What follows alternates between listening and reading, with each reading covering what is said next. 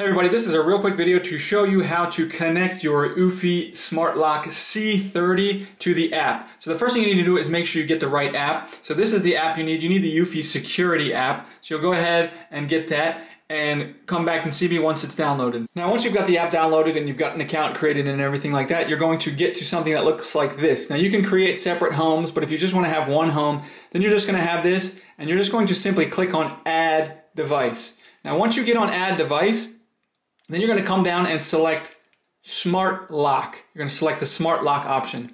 Once you select the Smart Lock option, then you're going to have to choose what type of lock it is. So since we're doing the C30 in this one, we're going to come up here and select this top option. From here, we're going to select which home we want to put it in. Now, since I only have one home right now, it's automatically checked.